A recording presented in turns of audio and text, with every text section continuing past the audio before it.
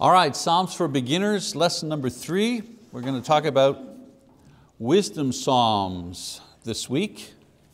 I told you there were different categories of psalms. We're going to start with wisdom psalms, but before I do, as we do each week, a little bit of review, a minute or two of that. So we've studied that the Old Testament, true to the form of writing of the times, was written in mostly poetic form. Also that most of this poetry was divided into two main categories: gnomic poetry or wisdom poetry. Things like Proverbs, Job, that's gnomic poetry. And then there's lyric poetry, which is expressive, includes a variety of styles of poetry, more styles of poetry in lyric poetry than wisdom. Lamentations, for example, is lyrical poetry of mourning. Mashals were lyrical poems teaching lessons and parables. We talked about blessings and curses, the type of psalms that had both of these, lyrical verses outlining the blessings and cursings upon those who obeyed or disobeyed God. And then there were also psalms which were a variety of lyrical verses that expressed different emotions and thoughts. We're also concentrating our study on this particular area of Jewish poetry, which is the Psalms. A lot of Psalms were written throughout the Old Testament by a variety of writers. In other words, not all the Psalms are in the book of Psalms. There are Psalms throughout the Old Testament.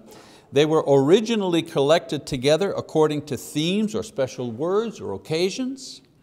Eventually, many of these were collected into one major book with 150 selected psalms used by the Jews in their worship at the temple and at the synagogue. And we said that the several groups were put together, and sometimes that accounts for similar psalms, like psalms that are exactly the same, because two different collections were put together, and that's where similar ones appeared.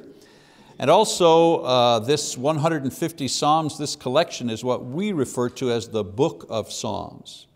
As far as the Book of Psalms is concerned, it contains Psalms from writers as early as Moses, about 1500 BC, all the way to writings that were done after the return of the Jews from captivity in Babylon, somewhere around 400 BC.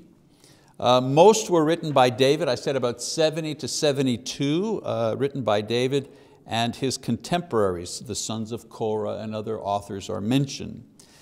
Last week we studied the characteristics of the poetry of the Psalms. In other words, there are devices that they use within the poetry, literary devices that make them unique as poetry. For example, we looked at the device called assonance, where similar sounding words that have different meanings were used to highlight or to contrast ideas. We talked about acrostics. An acrostic was a poem where each successive line used a successive letter of the Hebrew alphabet. So the Hebrew alphabet has 22 letters, so you'd have a poem, for example, that had 22 lines. Each line began with a successive letter in the Hebrew alphabet. And they used that very imaginatively. They made poems that had three, for example, with 3 sets of letters from the alphabet. And we'll get to Psalm 119, and it has a lot of different devices like that, because they're the longest of the Psalms. And then I spent a lot of time talking about parallelism, the device of parallelism, because it's the major device used in most of the Psalms. This is where ideas in one line of the psalm is either contrasted, repeated, augmented in another line in order to highlight. So the author will say one thing one way and then repeat the same idea but in a completely different way in the next line. This type of device called parallelism, there were several types of parallelism. I'm not going to go through all of them again. But these were used, again, to contrast ideas and to heighten or to emphasize key ideas. One of the things I mentioned also about Hebrew poetry, very subtle. The devices are very, very subtle. They don't just jump out at you. You really have to look for them, to recognize them, and you will. You'll see tonight as we go through some of the Psalms that we're actually going to look at, I'll point out some of the devices and I think you'll be able to recognize them. All right, then we talked about major categories of the Psalms. I mean, different scholars, they chop them up in different ways, but these are the 9 main. They're not only these types, there are others, but these are the main categories. So as you can read for yourself, there are wisdom psalms, nature psalms. I mean, they explain themselves, right? Word of God psalms. In other words, psalms that declare the beauty and the power and the sureness of the word of God. Penitential psalms, psalms where the individual is repenting. Worship psalms, again, explain themselves, usually about someone going to worship or excited about being in Jerusalem, for example, the worship psalms. Suffering psalms, again, self-explanatory. Psalms of assurance, God is my rock, the Lord is my shepherd, assurance psalms. Psalms of praise, and royal psalms. Royal psalms usually were specifically written for a wedding, for a royal wedding or a coronation. They would write a special psalm to celebrate that particular event. So today we're going to start with a review of wisdom psalms. So wisdom psalms. The first category of psalms, as I say, are the wisdom psalms. They are didactic in nature and practical. Didactic meaning they're designed to teach the reader. All right? Very practical in nature. They teach something very basic and do it in a practical way. They're usually short summaries of experience and of common wisdom. In other words, you read it and it's not like, whoa, I never thought of that before. It's like, oh yeah, that's true, that's how life works. All right? They deal with the sovereignty of God and the character of a righteous person and how this leads to questions dealing with deeper moral and spiritual issues. Now the wisdom psalms can themselves be subdivided into 3 types. So 3 types of wisdom psalms. The first type are experience or experiential or proverbial psalms. These are what are called mashals or a maskil. When you see a maskil or when you say a maskil of David or a mashal of David, meaning this is a wisdom, this is an experience psalm. That teaches something in particular. Short, pithy sayings of experience. So let's take a look at a wisdom psalm. Psalm 49, verses 1 to 4. Hear this, all peoples, give ear, all inhabitants of the world, both low and high, rich and poor together. My mouth will speak wisdom, and the meditation of my heart will be understanding. I will incline my ear to a proverb. I will express my riddle on the harp. That's not the whole psalm, the beginning of one, but this psalm represents the characteristic style of the wisdom writer. We'll look at other wisdom psalms. They always start kind of in the same way. Hear this, O people. In other words, today we would say, listen up. Listen up. I want your attention. Everybody pay attention. Well, these wisdom psalms usually begin with a call to the people, pay attention to what I'm going to be saying. So he says, hear this, all people, give ear, all inhabitants of the world. Do you notice the parallelism in that first line? The 2 sticks, remember? A line is usually divided into 2 or 3 sticks. So this first line here, hear this, all peoples, give ear, all inhabitants of the world. That's one line divided into 2 sticks. Notice the type of parallelism here, right? Synonymous parallelism. What does he say? Hear this, all peoples. And then in the second stick, give ear, all inhabitants of the world. Isn't he saying the same thing? Everybody, pay attention. And he says it a different way in the second line. Then in the third and fourth stick, rich and poor together. Both low and high, rich and poor together. Again, synonymous parallelism. You know, he says, hey, I'm talking to everybody, you who are low and you who are high. And then he says, those who are rich and those who are poor, same thing. Then he says, my mouth will speak wisdom. Next stick, and the meditation of my heart will be understanding.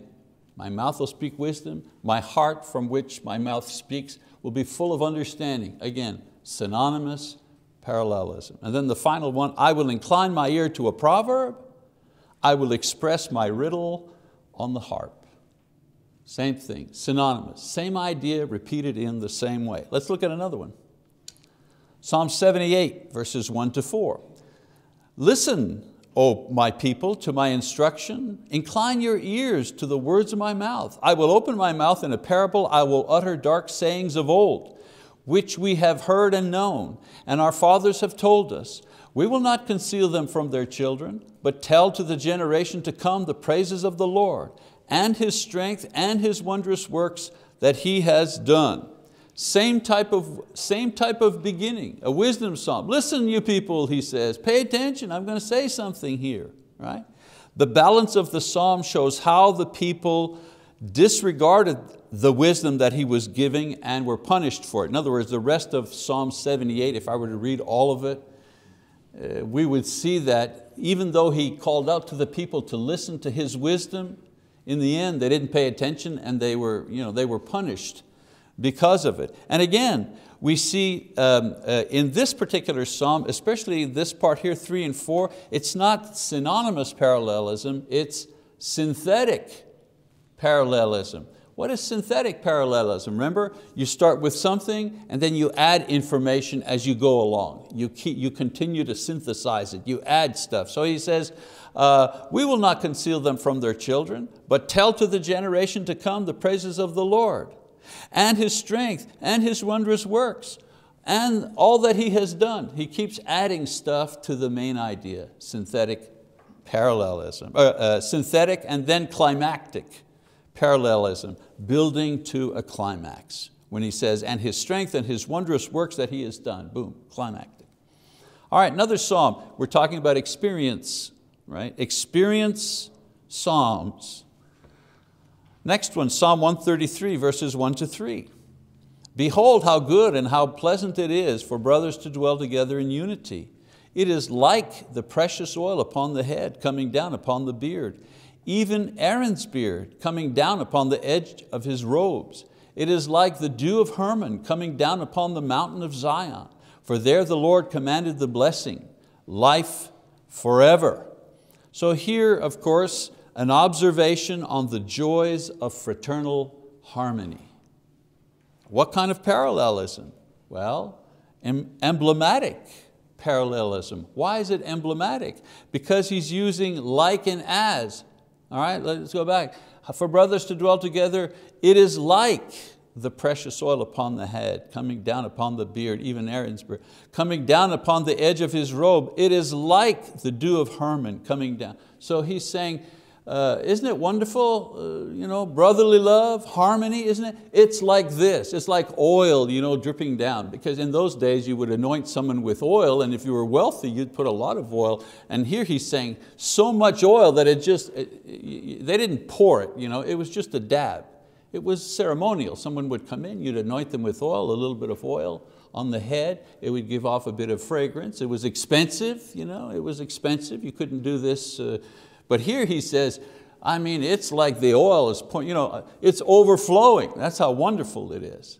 And so emblematic parallelism, comparison. One thing is compared to another. So there's experiential or experience psalm in the wisdom category. All right, another type of wisdom psalm is called character psalm. The character psalm answers the question, how should a good person, good man, live before God? Now, the character psalm is similar to the experience psalm, but it's written in a different style, and usually it's much longer. The experience psalms are rather short. They're short, pithy statements, like the previous psalm only had like four or five lines. The character psalm usually is developed in a much longer piece. These type of wisdom psalms answer the question, as I say, how should a good man live before God? So let's go to Psalm 1. Psalm 1 is called the threshold psalm because it begins the book of Psalms. It's been compared to the Sermon on the Mount, actually.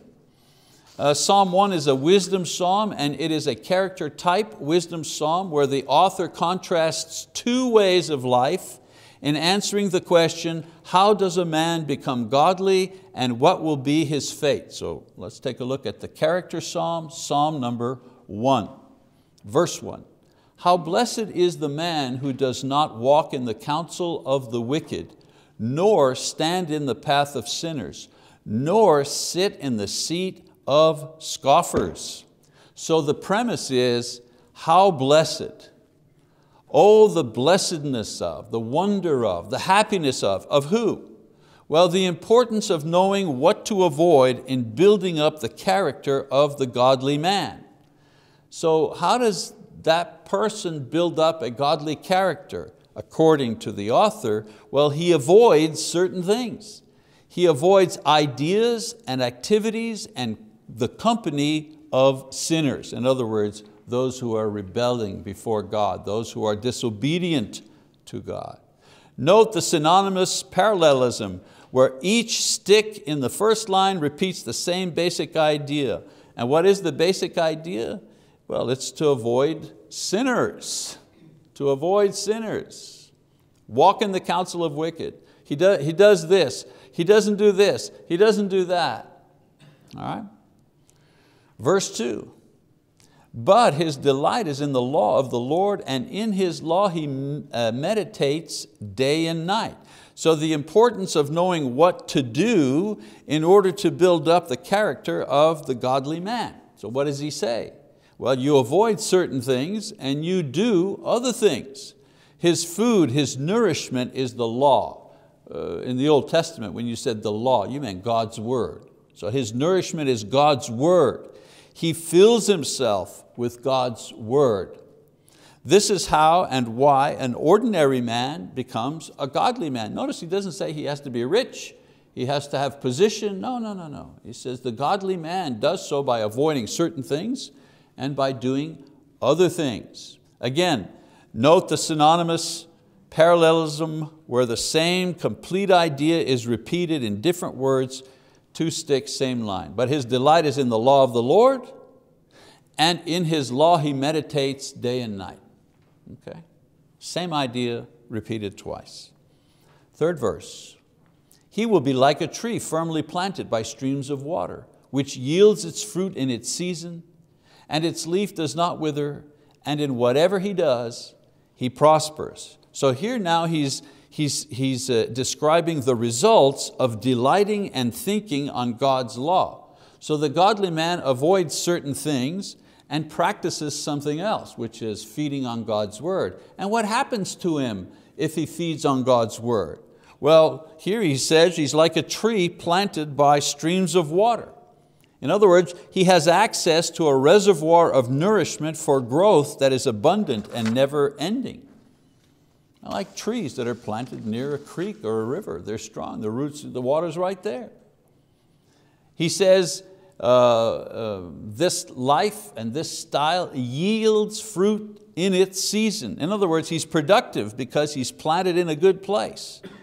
He also says, and its leaf does not wither. He's continually renewed.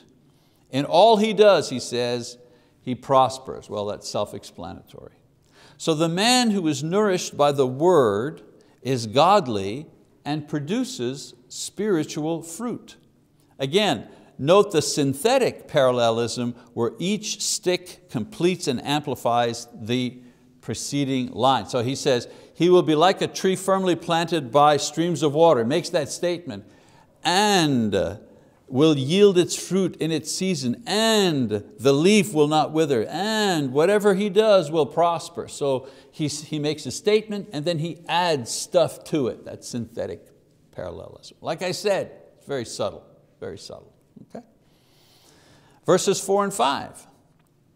The wicked, he says, are not so, But they are like chaff which the wind drives away. Therefore the wicked will not stand in the judgment, nor sinners in the assembly of the righteous. So now he talks about the wretchedness and the destiny of the wicked. The opposite conduct of godly man is now examined. In verse 4 he says, the wicked will not be able to stand the least adversity. They're rootless and they're faithless. In verse 5, they will not be able to stand in the judgment and take their place with those who are godly. So not only will they not be able to withstand the pressure of life when it comes, because they're not being nourished by anything spiritual, when the judgment comes, they will not be with the godly. They will not be judged with that particular group. So again, remember we said wisdom psalms, pretty simple stuff. We're not talking about deep, deep theological ideas here. I mean, I think any one of us here could have written something similar, perhaps not poetically this beautiful, but if we had to write a composition, tell us what, in 20 lines, tell us what happens to the good and the bad. Well, we could all say, well, people who are good and obey God can look forward to a life that is better and a judgment that will, they won't be condemned. And the bad people, well, they'll be condemned and they won't have a reward. We can all say that. Well, that's pretty much what he says here. Okay. Now, verse 6, the final summation. For the Lord knows the way of the righteous, but the way of the wicked will perish. So God knows His own. He will punish the wicked, He will bless the godly. Again, this time the antithetic parallelism in this verse, where the second stick's idea is contrasted to the idea put forth in the first stick. So the first stick, the Lord knows the way of the righteous, and by extension, and will judge them favorably. The opposite, but the way of the wicked will perish. Antithetic, opposite. Let's look at another psalm. Another character psalm. Now another wisdom psalm in the character type. This time the question is, who is the worthy worshiper? All right, the first question was, what type of character do you need to be pleasing to God? And what will happen to you? Well, this one here is, who's the worthy worshiper? First verse, O Lord, who may abide in your tent? Who may dwell on your holy hill? So the question is posed, who is the acceptable one to you in worship? And who is worthy to come before you? The tent and the holy hill, of course, is the temple in Jerusalem, or symbolically the presence of God. Who, not just who can go to Jerusalem and worship at the temple, who can go before Almighty God? Who's worthy to do that? Verse 1 is an example, again, of synonymous parallelism, where the idea in the second stick is the same as the first, but expressed in different words. So, who may abide in your tent? Who may dwell on your holy hill? Pretty much the same idea. Verses 2 to 5 answers this question in both positive and negative forms. All right, so positive first in verse 2. He who walks with integrity and works righteousness and speaks truth in his heart. So the one who is able to go before God to the temple is the one who walks with integrity. Integrity is a rule of life, a man of principle. That's the one who can come before God. A man, or man, woman, who works righteousness. In other words, acts according to God's will. And then he says, speaks the truth in his heart. Just a way of saying who is not a hypocrite. What he thinks and what he believes is the same as what he says and does. So who can come before God, whether at the temple or just before God in prayer? A person of integrity, who lives righteously, who is not a hypocrite, who thinks and says the things that he actually does. So that's the positive. He's the one who can go. Now he's going to look at the negative side of it. He does not slander with his tongue, nor does evil to his neighbor, nor takes up a reproach against his friend. So he does these things and he avoids these things. All right? He doesn't slander. In other words, prudent speech, self-control. He's not a gossip. Does no evil to a neighbor. does not seek to bring others down, nor takes up a reproach against his friend. In other words, this person is careful not to distress his friends with careless talk about things that they may have done and since regretted. You know the famous, the best man speech at the wedding? And the best man has had too much to drink? And says, well, instead of saying something nice, he gets off and he loses his composure and he says something embarrassing about what he and the groom once did on a weekend trip to Florida or something. He doesn't distress his friends by saying things that may be embarrassing or cause him distress. That's negative. Now he slips back into positive mode again, verse 4, in whose eyes a reprobate is despised, but who honors those who fear the Lord. He swears to his own hurt and does not change. So, what is he saying here? Well, he hates unrighteousness. He gives no honor to evil men. He gives favor to those who honor God. And he stands by his word even when doing so causes inconvenience or financial loss. That's pretty good. You want a friend like that. You want to be able to depend on a person like that, who may have given his word and made a promise and then later on finds out that, oh, this is going to cost me way more than I thought, but sticks with their word anyways. He said, this is the kind of person that can come before God in prayer and worship. All right, switches back to negative again in verse 5a. He does not put out his money at interest, nor does he take a bribe against the innocent. So he doesn't practice usury. Taking advantage of the poor in distress, it was against the law among the Israelites to lend to a fellow Israelites at interest. You could lend him, but you couldn't charge him interest. You could lend to a foreigner, you could lend to a non-Jew, a Gentile, yes, at interest, but you couldn't do it to a fellow Israelite. And he also says, this person will not thwart the process of justice or be induced to accept a bribe to injure the innocent. We finish off here, not with another positive, but with a summary statement at the very end. He says, he who does these things will never be shaken. The person with such qualities, positive, doing these things, avoiding these other things, will never be moved, will be worthy of being and remaining in the presence of God. The idea isn't just I go to the presence of God to offer my prayers. The idea is my objective is I am always in the presence of God. Sometimes I'm not praying, sometimes I'm working, sometimes I'm sleeping, sometimes I'm eating, but I'm always in His presence. This is the kind of person who can remain in the presence of God at all times. Note again the contrasting and balancing of positive and negative ideas on the same theme in this character type of wisdom psalm. Okay, so wisdom psalms, right? Experience type, character type, the third type. The third type is ethical psalms. They deal with the deeper problems of ethics and religion. So let's do one of these ethical psalms. In Psalm 49, this psalm asks the question, if God is sovereign over all, why does He allow the wicked to prosper and escape penalties while godly souls are denied success and happiness? It's just not fair. The bad guy, the crook, lives to be 90 years old, dies in his sleep with his children and grandchildren and great-grandchildren around him.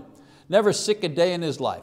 The other person, a righteous person, knows nothing but trouble and sorrow and dies a painful death at a young age. Why? It's not fair. That's the question that's being asked here in Psalm 49. And I don't have it on my slide here, but in the book, you'll note that there are instructions for the choir for singing, and the author is one of the sons of Korah for this particular psalm. So he says this, hear this, all people, give ear, all inhabitants of the world. So right away, when you read those two first lines, you're clicking, oh, this is an experience psalm.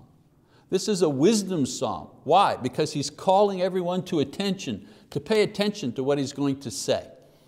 both low and high, rich and poor together. My mouth will speak wisdom, and the meditation of my heart will be understanding. I will incline my ear to a proverb. I will express my riddle on the harp. I've read this before to give you an example of a wisdom psalm, but now we're actually examining the content of this psalm. So in verses 1 to 4, this is the typical opening for a wisdom psalm. Verses 5 and 6, he says, why should I fear in days of adversity when the iniquity of my foes surrounds me? Even those who trust in their wealth and boast in the abundance of their riches. So here's the problem. Should a poor man be afraid when the rich man is against him? What about justice for the poor and the oppressed? This is the question he's asking here. Verses 7 to 12, he'll give the answer, the first part of his answer. So verse 7 and 9. No man can by any means redeem his brother or give to God a ransom for him, for the redemption of his soul is costly, and he should cease trying forever, that he should live on eternally, that he should not undergo decay. So the first thing he kind of puts out there is wealth cannot buy off God when death comes. That's what he's saying. Well, what will you give? Will you give God a ransom for somebody's soul? The redemption of his soul is costly. And he should cease trying. You shouldn't even bother trying to buy back the soul from death. There's no amount of money that can buy you that kind of power. So he expresses that idea to begin with. Verses 10 and 11.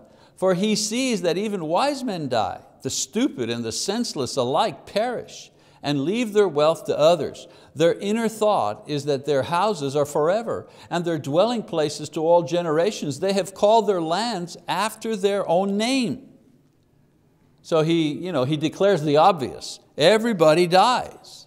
And the grave is the answer to those who sought to perpetuate themselves by giving their names to great estates. In other words, the people who build monuments and put their names on them and buildings and their name, certain politicians have their name on their planes. He said, it doesn't matter how many monuments you make to yourself. When you die, these things will not prolong your life. Verse 12. But man in his pomp will not endure. He is like the beasts that perish. So he says, death is the great equalizer. Men and beasts all die in the same way. So this is a partial answer, but it is not necessarily very comforting. In other words, when there's injustice in the world, how come there's no justice? And then he says, well, to begin with, you can't buy back your life with money. As far as the rich are concerned, it doesn't matter if they're rich, and it doesn't matter if they're oppressing you. One day they're going to die just like you and like the animals. So that's his first answer. Well, that's not too, it's true, but it's not too comforting. Now, part 2 of his answer, verse 13 and 14. He says, this is the way of those who are foolish, and of those after them who approve their words, Silla. Silla, when you see Silla, some believe that means to pause. Pause and consider what has been said. Think about what has just been said to you.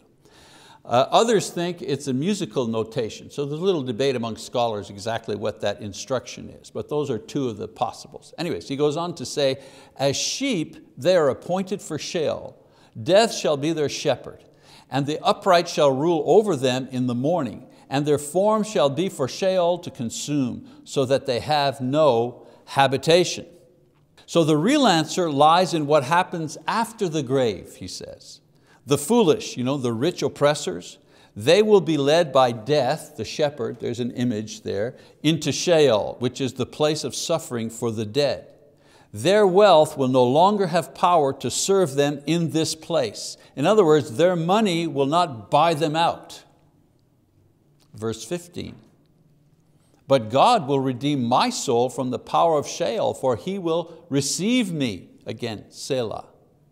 So he says, but the poor, the righteous man, God will save by himself, meaning God himself will provide a ransom to bring these people out. In other words, God will pay their way out of Sheol so that they can be with Him. Now here's again, this right here is a messianic promise Think about that. In the days of David, 700 years before Christ, they were not making some very clear, Jesus will come and die on the cross and be raised the third. I mean, the closest you came to that type of imagery was in Isaiah 53. But here in the Psalms, this idea is clearly expressed. God is going to Himself redeem my soul out of Sheol, out of death, and bring me out of death so that I can be with Him. That's a revolutionary idea. Today we go, yeah, big deal, we know that. We hear the gospel every Sunday, but this was tremendous at this time. So here you have a messianic promise embedded in this particular wisdom psalm. Verse 16 to 20, he gives some lessons. He's expressed the problem, the rich oppressing the poor. He's expressed some of the solutions. The rich are going to die anyway, so don't worry about it.